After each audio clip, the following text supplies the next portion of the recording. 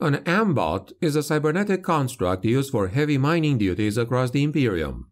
Its central nervous system is that of a Xenos known as the Ambul, which does exist on many planets across the galaxy. The Ambul was specifically chosen to serve as the controlling intelligence of this construct because of its native adaptation to subterranean environments and its great instinct for tunneling.